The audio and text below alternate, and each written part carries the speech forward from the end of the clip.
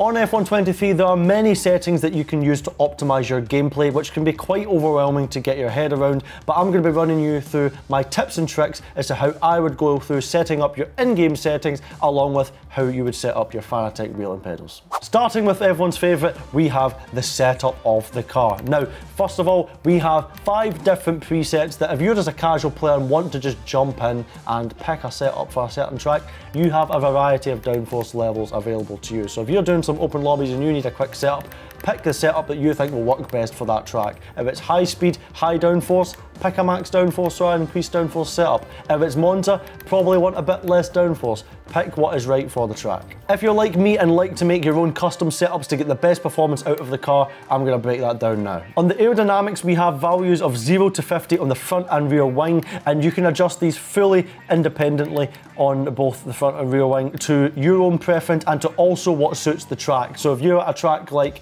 Monaco, you're going to need as much downforce as you can plan onto the car. If you're at a track like Monza, you're going to have to get that wing off as much as you can basically take it, as long as you can take the corners. You really need to focus on the top speed around tracks like that, but also gives you options to customize it to your own preference. Do you like a stable car? You can increase the rear wing, decrease the front wing, give yourself a very stable aero platform. But if you're maybe a little bit more like me and like a good front end aerodynamically, you can go quite aggressive on the front wing and give yourself quite a positive car on the nose, which gives really good initial turn in and reaction on the front end during cornering. Differential, you can adjust on and off the throttle. Off throttle and on throttle have historically in recent years been run quite open. So off throttle, you can basically control how much rotation you have when you're off the power. So 50% is the most rotation, 100% is the most stable. And typically speaking, you can run this very, very open, even down at 50%. However,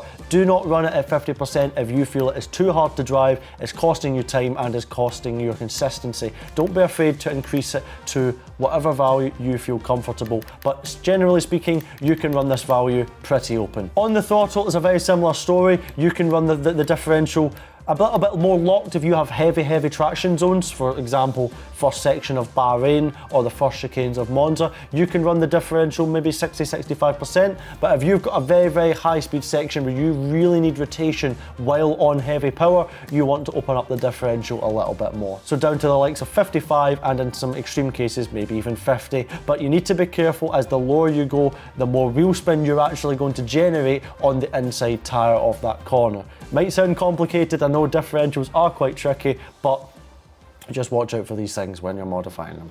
Suspension geometry, we have the camber and the toe, front and rear axle, and this is basically adjusting, as it says, camber values and toe angles.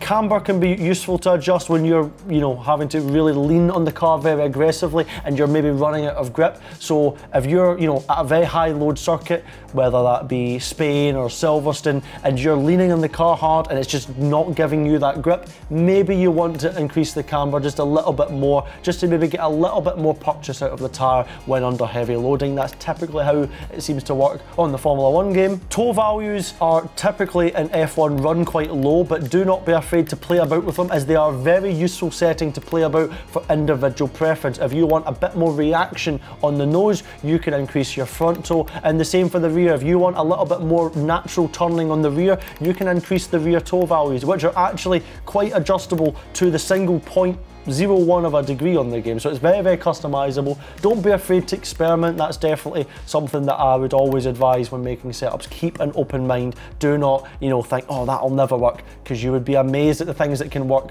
on the F1 game, and in general when making setups. You'll never know until you've tried it. Suspension is very different this year. We have a wide variety of customizable options on the front and rear suspension, as the values are now 1 to 41, up from 1 to 11 in the previous year's game, which means you can get even more fine tuning on the stiffness and softness of your suspension. Front suspension on many F1 23 setups, especially in presets as well, are run quite stiff. That's just to keep the grip under high load situations, especially at high speed. Softer settings can be quite useful around tracks that maybe require a little bit more low speed grip, where it helps bring the mechanical grip out of the tyre, as if the car is too stiff at low speed, you're just going to scrub the tyre's not going to bite into the tarmac. So this is a useful adjustable setting, but also track dependent, you know. Think about how many corners are high speed and low speed at tracks on this game. But generally speaking, you can run quite stiff on the front at the moment in this game. Rear suspension, you can also get quite stiff, but this is also a little bit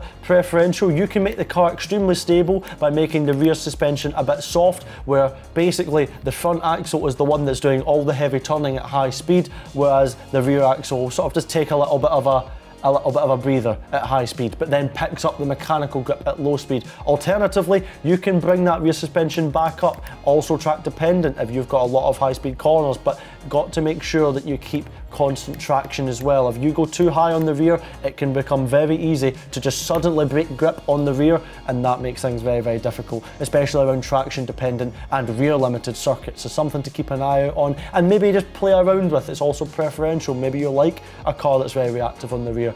You won't know until you've tried it. Roll bar is actually quite a useful setting, and it's very important to actually get fine-tuned to perfection, as if you go too stiff on the front roll, especially through certain high-speed corners, the front tyres, or the rear tyres for that matter, won't actually be able to lean on the tyre hard enough. We were talking about camber earlier on, about how the tyre needs to be leaned on hard and maybe isn't giving you enough grip. Well, the roll bar can actually restrict you from leaning on the tyre in the first place. So this is something that, especially around high-speed circuits, that you might want to actually have a little play around with to make sure that you're not losing grip that is right there for the taking because you're running too stiff on the roll bar. That goes to the front and the rear.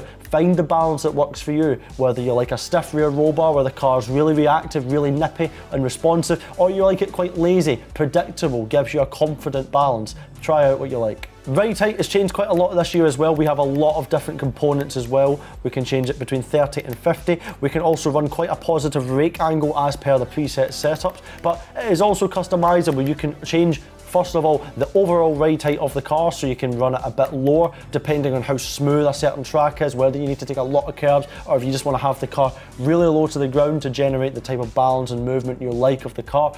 Alternatively, round tracks where there are a lot more curbing, this gives you the option to raise the car up, give you a little bit more ground clearance to make sure that you are not, you know, clipping very, very heavy curbings around, especially street tracks, which historically and typically have a lot of curbs that are used quite often and are quite demanding and lap time critical around the lap on 1 lap pace, and in, you know, also for tyre wear as well. If you hit a curb in the wrong way and you start sliding on the exit, you're going to destroy your tyres, so it's also a balancing act. You can also adjust the rake angle of the car, which is basically the difference between the front and rear ride height, which can help stabilise the rear, or, you know, give yourself a little bit more on the nose behaviour, or help the rear really start rotating as well. You can go both ways. You can make the front higher than the rear, you know, get the rear to rotate quite a bit but have maybe a little bit more of a lazy front, or you can get the car really on the nose, get that aero right on the nose, and yeah, pivot really a lot more on the front axle. There's a lot of customizable options, and a lot of this is also preference as well, so be sure to play around with this setting.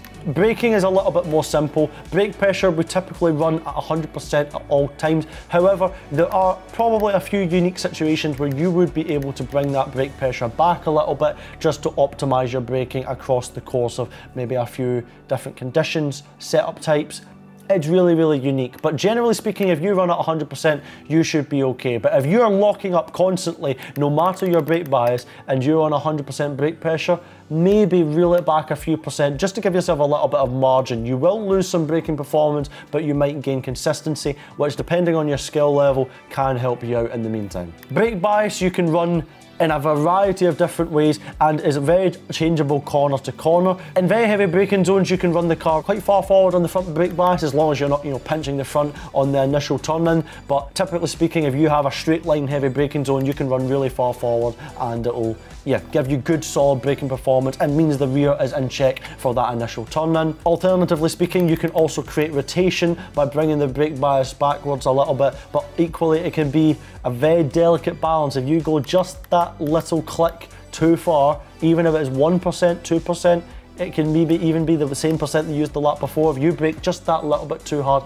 and at the wrong moment, it can actually spin you out if you're not too careful, especially if you slam on the brakes at 50% brake bias. You'll very quickly find yourself facing backwards. So be sure to build up your knowledge and play around with the brake bias. It is a really useful tool to maximising your lap time across a variety of different circuit types. Tyre pressures are incredibly customisable, and I would advise changing these also to help the tyre temperatures, as if you go higher, you're going to generate more tyre temperature. So if you are not generating enough temperature during the lap, you can increase the tyre pressure and give yourself a little bit more temp to play with. But equally, if you are overheating a lot, you can bring the pressures down considerably as well. You can also use the pressure to help try and generate a little bit more grip from that tyre in certain situations as well. So if you want a little bit more positive front or a bit more stable rear, you can play around with the pressure a little bit. There are different characteristics, so, you know, having a little bit higher on the front or higher on the rear, but generally speaking, you can use this as a balancing tool to help the temperatures out. Now we're going to take a look at our Fanatec wheel and pedal configuration, along with a couple of settings that will help you out along the way.